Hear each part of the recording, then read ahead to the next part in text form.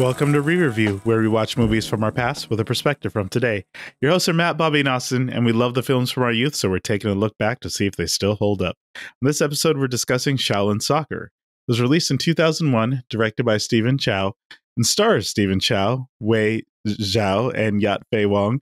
And really, this movie is about what if you match the world's most popular sport with martial arts. Now, this is a fair warning. We're spoiling a 23-year-old movie, so if you haven't seen it, we will be revealing key plot points.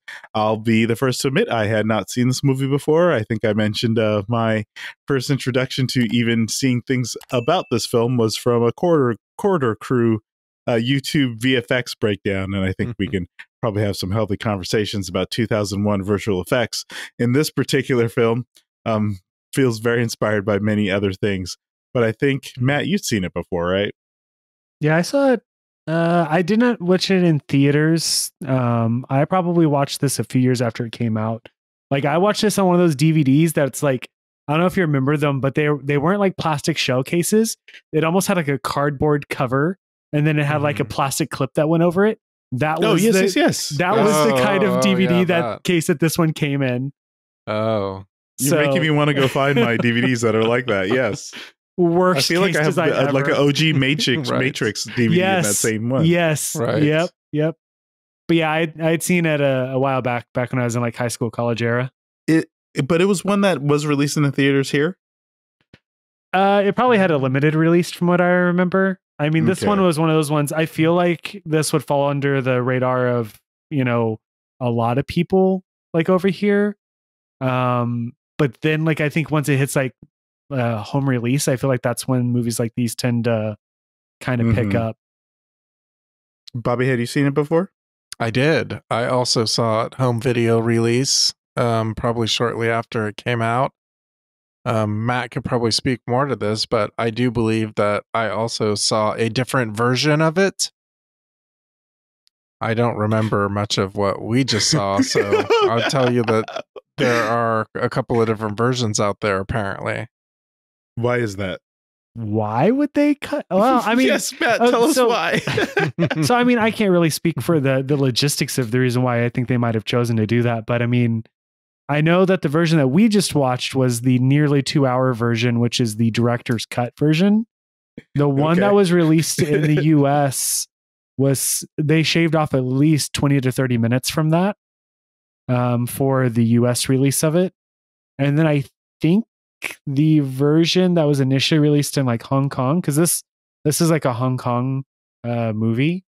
I think it might have, the initial one was 80 minutes long, was the initial release. And the version that I watched the first time was definitely the US version, where like a lot of this was kind of cut out. So some of this was the first time I've seen it. So it was kind of a new experience even for me. 80 minutes is where it's at. That's the good stuff right there. You have plenty of practice like editing, and I think there was a lot of comments as we watched this. You can feel the spaces that were lengthened for no good reason. Oh yeah. Well, and they used the same shots over again. Like, that was the worst part. Oh, like, yes. I understand. Like, I get the Ridley Scotts of the world who are like, well, I want to have my 3.5-hour cut, my, the Peter Jacksons that want to have the extended cuts of Lord of the Rings. I understand when they say, well, we have a story and we don't want to be restricted by audience, retention times or anything like that, right? I understand those needs, but when you're repeating shots, that now it just feels like they're just trying to hit that 2-hour mark for some reason. Yeah, I think it was really confusing the times I was just like, wait, why did they use the exact same? Okay, I guess I'm just going to go with it. And I said that multiple times. It just feels like those like really low grade, TV shows you see sometimes where they can only film a stunt one time. So they filmed it from 15 different angles, and they'll just, I mean, they do that in like every angle. Like in Chinese martial arts movies, you'd see that all the time. Like if Jackie Chan's going to fall off of a building, they're only going to do that once. And so they'll show it 10 different times. But in this case, it didn't really make much sense when they did do it, unfortunately. Some of that kind of stuff I don't really mind too much. I mean, like, especially with the big stunts, I think it's kind of cool to see it from different angles. I remember the first time I saw that, I was like, wait a minute, is this a glitch? Like, what happened? Like, why why are we seeing something we just You saw? thought the movie jumped backwards for a moment? Like what happened? Like, and I've originally thought, even when I was much younger, thinking, gee, like this is breaking my natural sense of disbelief, where I believe the movie to be occurring like from one timeline moving forward, as opposed to like, wait, let's stop and reverse it and go back over again. But I mean, I can see why they do those kinds of things. I was like, did you just everything all at once, this movie? Or see, I'm even forgetting the name of what that's called. The focus on the kung fu, our lead, Mighty Steel Leg Singh, is obsessed with kung fu, wouldn't you say? Mm-hmm. I think he's trying to spread the word of kung fu while also being able to make a living off of it. Though, you know what's funny? Think before we started this, for some odd reason, I felt like he was a little bit more desperate for money in my memory. And going back is like, he didn't mind being a janitor. Like he would clean stuff. He would he didn't mind getting to that level. I mean, the first time we see him, he's collecting cans and plastic bottles and stuff. So it feels more like he's just trying to spread the word of kung fu more than trying to make money off of it necessarily. Whereas like some of the other brothers and Golden Leg, it kind of felt like they were more about the money aspect of it a little bit more, at least at the beginning. And then it kind of morphs from there. They definitely dove hard into the freebies that they were getting from their sponsors, literally. It was one of those two where we get there's a lot of just like slapstick gags, right? I mean, really early on, the fact that they threw in a banana gag, it was like, wait a second, are we watching a cartoon? And I think this is where I got really surprised because I didn't understand what was happening, and I was like, wait, so this is going to be more martial arts focused? Like, where does the soccer come into play? Then all of a sudden, we get these singing and dancing bits, and especially that beginning scene with Golden Leg where he's envisioning the power of soccer-ish, but he, you know, at some point they cut back to him and he's still dressed in the dream sequence clothes that he has to take off. Like, I actually really appreciated the way they approached the comedy. Yeah, the one thing that I'll definitely give this movie for sure is the way they approached the comedy, especially for the time, was more like it was unique to, like, you know, especially that time. I mean, we're talking about like American Pie and, you know, the kind of comedy we're used to in the US. This is definitely a different approach to comedy. But I definitely, for whatever you want to view this movie as, they definitely took liberties and had fun and kind of pushed the limits of what they could do with what they probably had for a budget, as far as like camera techniques. I mean, the one thing that, you know, I wrote down right away was that transition for the evil Coach Hung.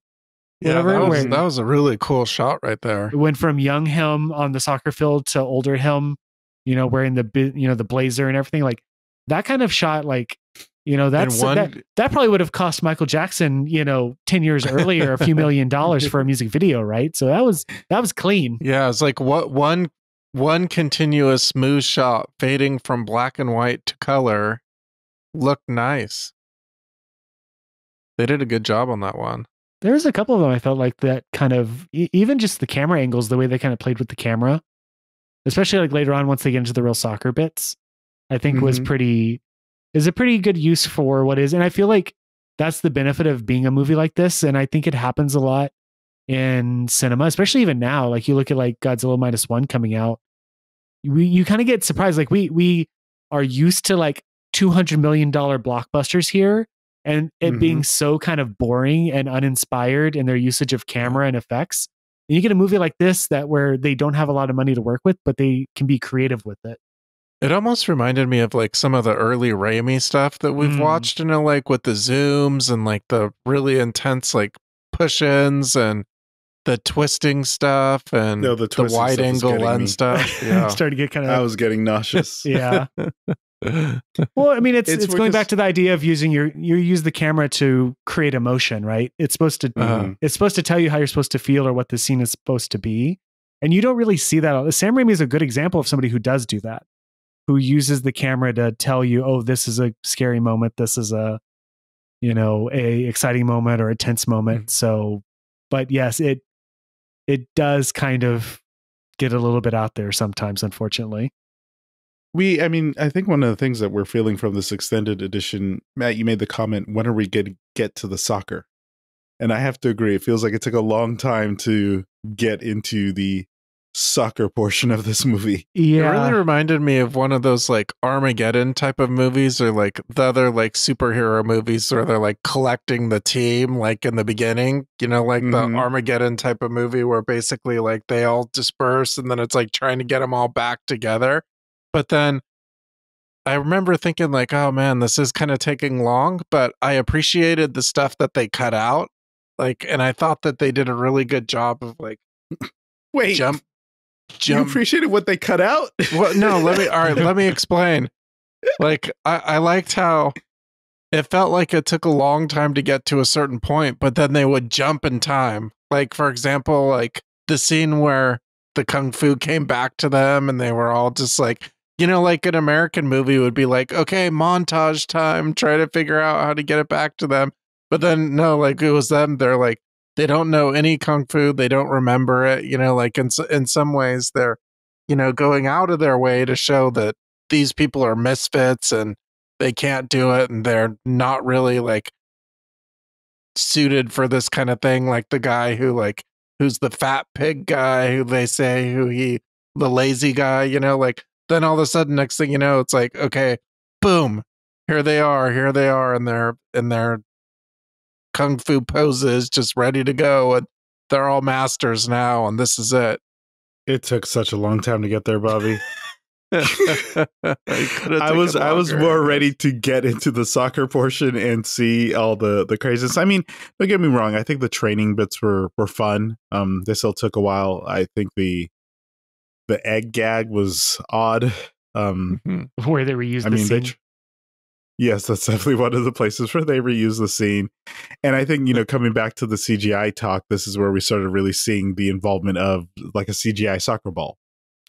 And sort of this recurring element of CGI through the film where, you know, they didn't overly use it. I don't know how to say this. I guess they did overdo it, but they made it work for what they had, I guess. It didn't look great, but it was fine. I think it was fine.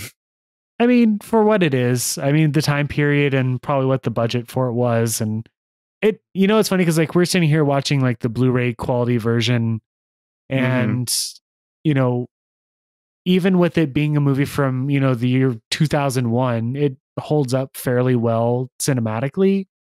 Some of the visual effects I feel like held up pretty well, but yeah, there were those occasional ones that kind of fell short. But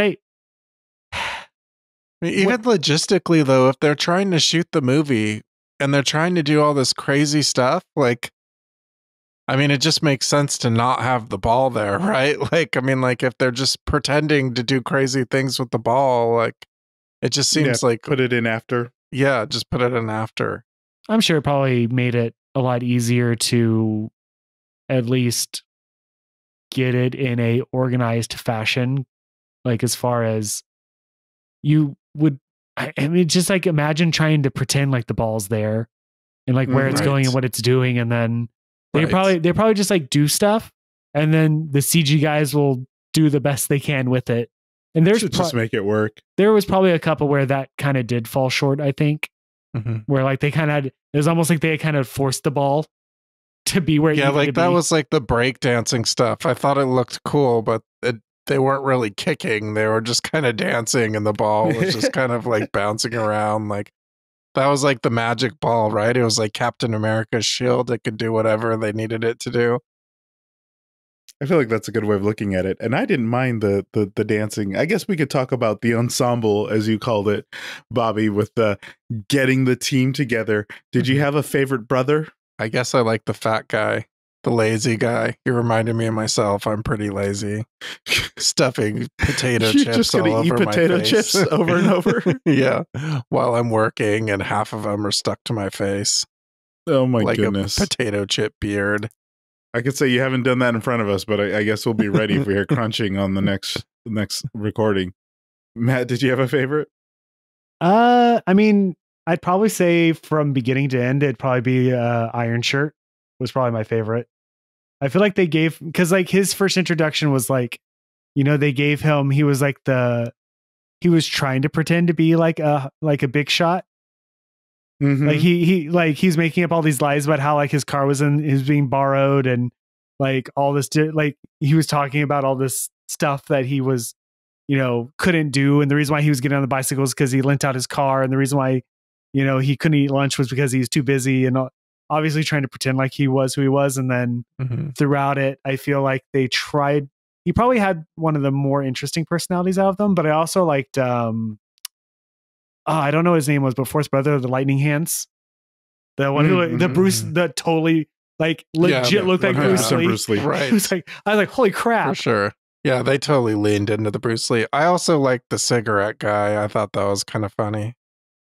Ironhead. You got to have the old guy, I really liked Ironhead. And I think, there was a lot of pain in this movie and a lot of just people being cruel to each other. And poor Ironhead just really got it at times. And before they unlocked the power, but even after they got into their battles and the way that they were getting beat up, oh my goodness, it just was it was definitely brutal to see. I feel like there's two things going on. So we talked about, the soccer team assembling, they got to go to the tournament, yada yada yada. But there's also a love story in here. A Tai Chi focused love story, a Shaolin Kung Fu Tai Chi matchup.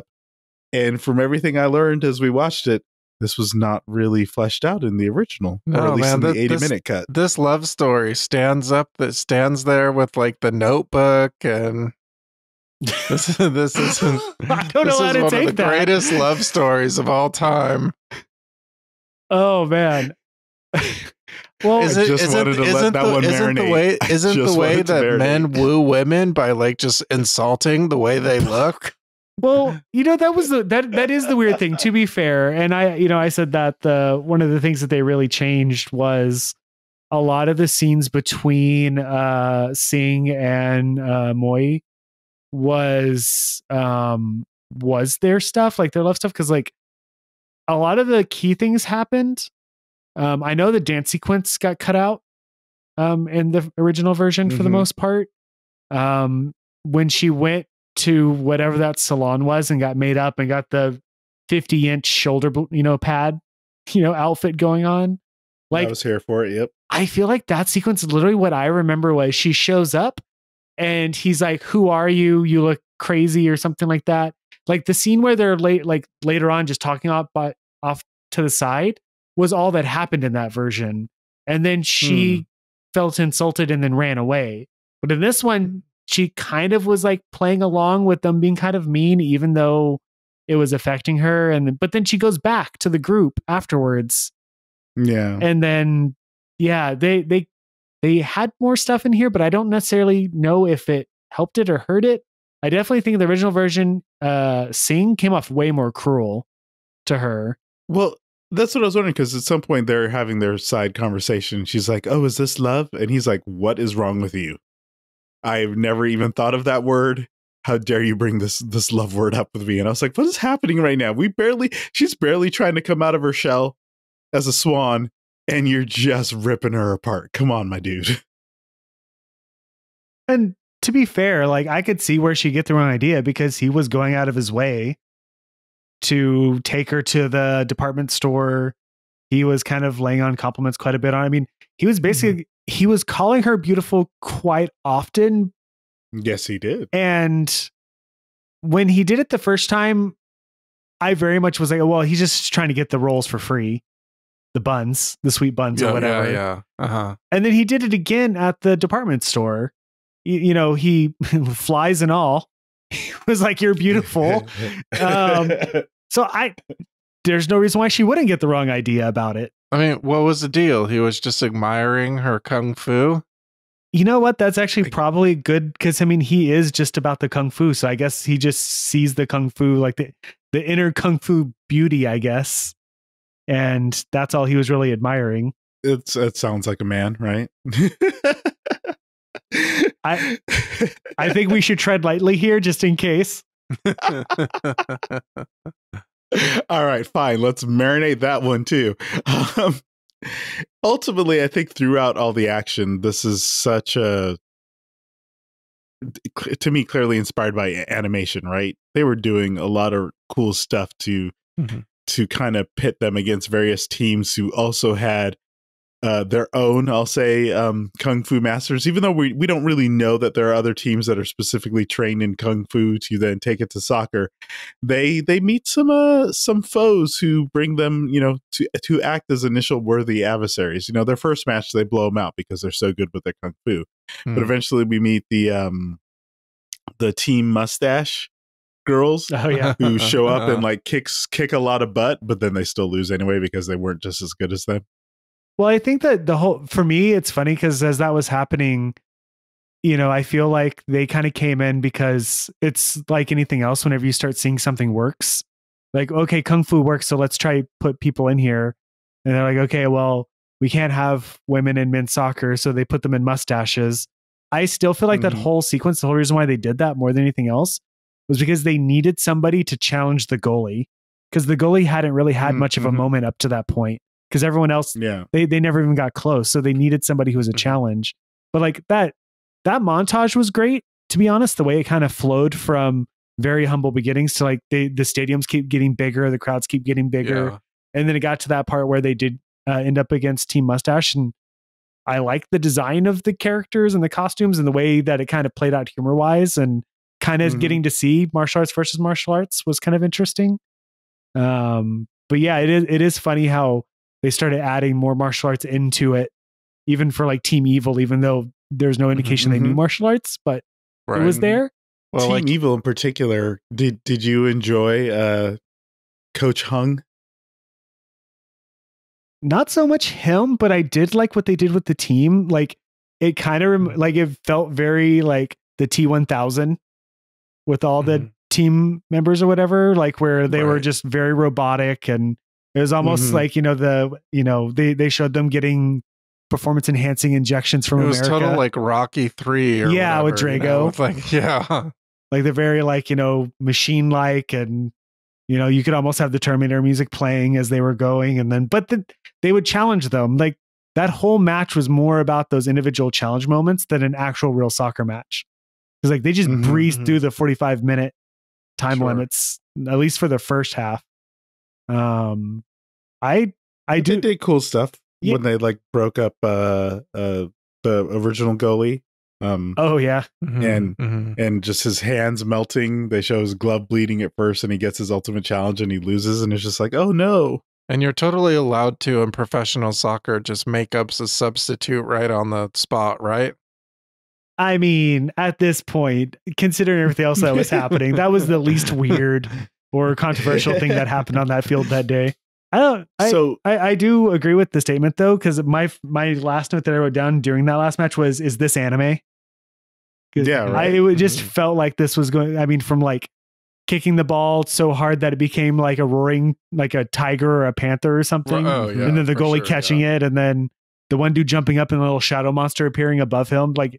It just started feeling kind of Bleach all of a sudden. Like there was like all those kind of little character moments, and I was actually all for it. Like more of that would have been greatly appreciated, but I'm sure the budget wasn't there.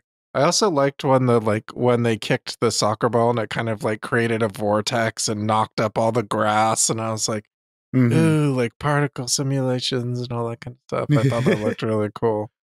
Well, that lets me ask the question. This is going to sound terrible. It's the when do you remake the Lord of the Rings, right? Should they remake this movie? I feel like they could. I missed the bowling movie. How come they don't have Shaolin bowling? To that point, I don't necessarily think that I need to see a remake of this, but like I said while we were watching it, I want to see the FIFA Cup where they go against the world and there's all the different martial arts and cultures that they have to fight against. But less a remake. I just want to go back to that cut down version. That's all I want. Okay. Well, I guess I want to see like updated graphics, Yeah. Kind of take advantage of the tech we have today. And if you, I don't know, I think it held together for its Looney Tune nature, I guess. Yeah. Very Looney Toony, I think is right. We didn't actually talk about Golden Leg too much, but as a coach, he wanted to get back at his rival. I guess he succeeded, but we don't even encounter him at the end of the movie, right? Things just kind of move on. After they win the cup, yeah. I mean, he's the last one who holds it up, and then it cuts back to Sing, and he gets to see how martial arts is now. Because I mean, it's kind of what his dream was, right? He was trying to get everyone to get more to kung fu, and then you have the lady who slips on the banana again. This time she does a quadruple flip and lands perfectly, and the one who does parallel parking using kung fu. So you kind of get his dream, and then, like Bobby said, you get the poster that says that, you know, they won kung fu bowling. What's your like insurance premium to parallel park your car by using like a force thrust on it? I promise I didn't cause any damage, I swear. If you're truly a kung fu master, you'd be able to do it without damaging it. Oh, you're absolutely right. I'm here for a kung fu world. It perfectly, ended again the idea of someone who was so obsessed with it to kind of get his dream out there. So yes, Bobby, maybe we do see the bowling. It's time to ask what I always ask. Bobby, are you recommending Shaolin Soccer? I thought it was fun. I mean, I was smiling a lot during the movie. I mean, it gets pretty over the top and it's a bit much, but I mean, like, for me, I don't really watch these kinds of movies very much, and to kind of expand my horizons with foreign movies and all that kind of stuff, I think that's a really neat thing to do. So I say go for it. Matt? I mean, I'm actually a pretty big fan of Stephen Chow. I mean, I like this movie. I like Kung Fu Hustle. I even like some of the other ones that probably didn't get as much attention, like CJ7 and The Mermaid and stuff like that. I think that this is definitely a particular type of movie for people to watch. I don't know if this is a general purpose movie. I definitely think that if you're going to watch it, find the trimmed down version probably. I don't think that the stuff that was in here was worth the squeeze personally. Mm-hmm. If you can get the 90-minute version, 80-minute version, go for it. Yeah, this is where I'm definitely landing in agreement with both of you here, just from the perspective of definitely find that 80-minute version, because it feels long. And like you said, you notice the things that could be cut. But overall, it's definitely entertaining. Its humor was light to the touch. And if you've ever watched any sort of anime type style cartoon, you feel the inspiration and you really do enjoy all those bits of it. It's why I'm saying I'd like to see the graphics updated. I want to see all those things in their ultimate form, or at least their 2024 form. Well, as always, thank you for listening. And you need to phone home because you don't belong on Earth.